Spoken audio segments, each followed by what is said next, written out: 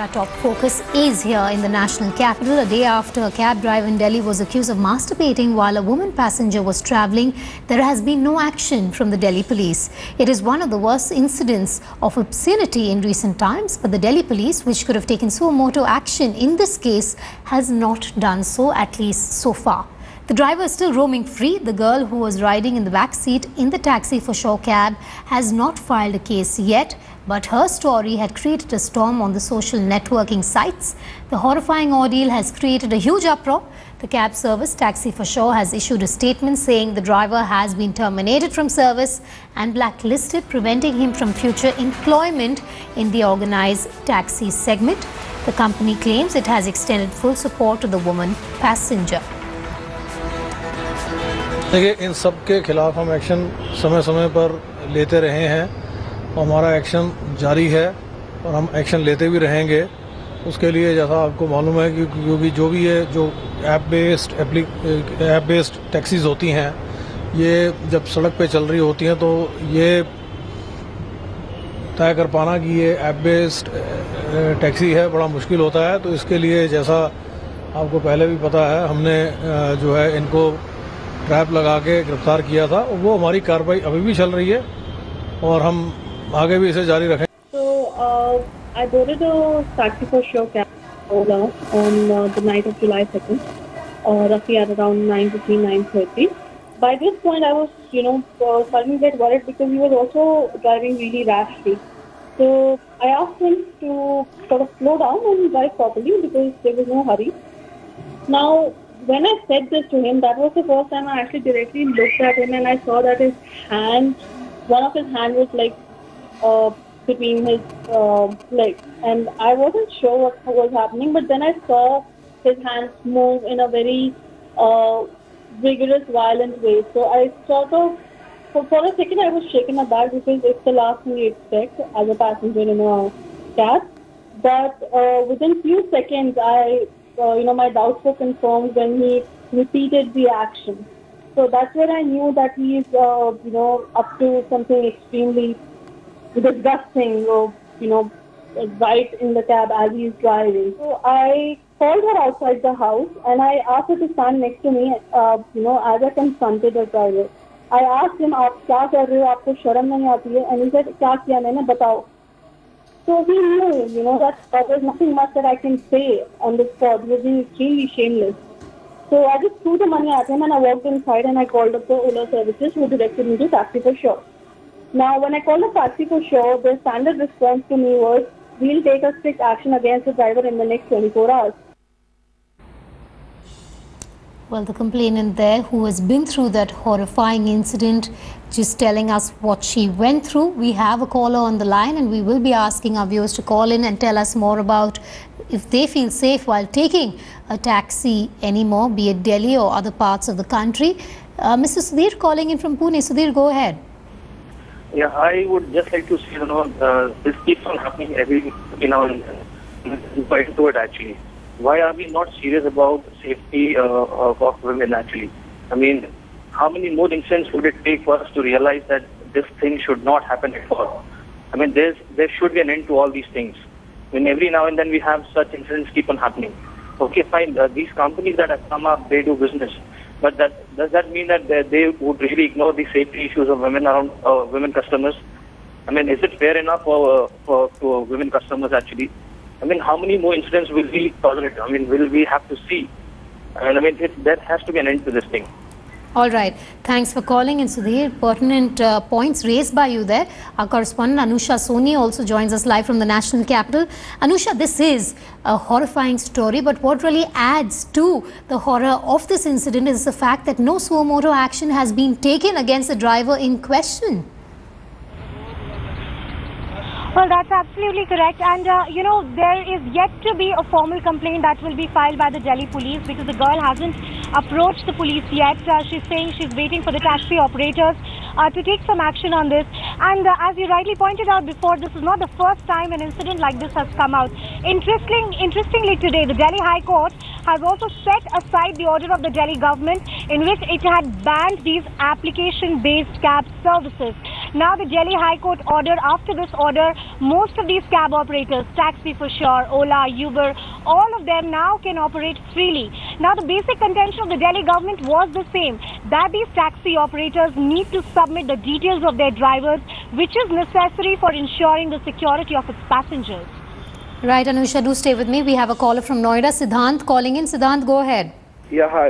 Actually, I mean, this is a serious issue. I have heard about it earlier also in Uber cabs. We saw the scene over there, and there have been a number of cases. I mean, I don't know what authority is doing about this thing. They are not verifying the documents. They are not checking the driver's background. And after such kind of complaint, there is no reaction or there is no... I mean, the response is not there from the company. I mean, how can you run a company without having a social background? Yes. I mean, we are very concerned about our women in Delhi. Like my sister or mother, if they have to hire a cab, I have to think about it twice. I mean, it's a big question on authorities, really. High time now. All right, Siddhant, you make a very valid point there. Thanks for calling in. We also have Kirti calling in from Delhi. Kirti, do you take taxis? Do you feel unsafe? Yeah. Yeah, hi Preeti. I'm deeply concerned about what just happened, with that young girl in the cab, since I'm also a mother of twin daughters. And I personally feel that we should take some proactive action so that we can avoid such incidents. I have a suggestion. Why can't we put some kind of a camera inside the taxis, especially these taxis which are operating in Delhi or anywhere in the nation, so that the security of these girls can be ensured, and they should be tamper-proof so that the taxi drivers are unable to, do anything wrong while their criminal mindsets suddenly, come up in their minds and they want to do some kind of a misdeed to a lady passenger. So that's a suggestion that I would like to give, that can we do some kind of a monitoring, some kind of a camera inside the cab, which is, if it is possible, it would, save a lot of young ladies and women from, going through so much. So yes.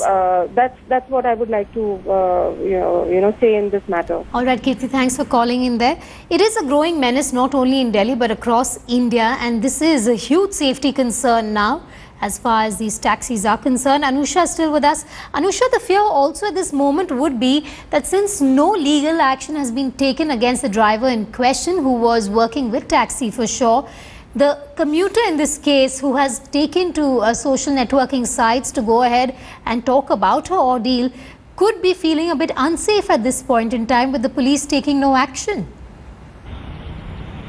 Absolutely correct. As far as the legal action is concerned, please understand there are two parts to it. One is the fact that the Delhi government can go ahead and, ban these taxi services like Uber, Ola. But that is step one. The central government needs to step in. Most of these app-based services are application-based, controlled by the Ministry of Information and Technology. The traffic in the city of Delhi is controlled by the central government. Now, these are the two important subjects. Now, till the time Delhi government and the central government, both of them come together and act upon it, we will not be able to see any substantive action on this issue.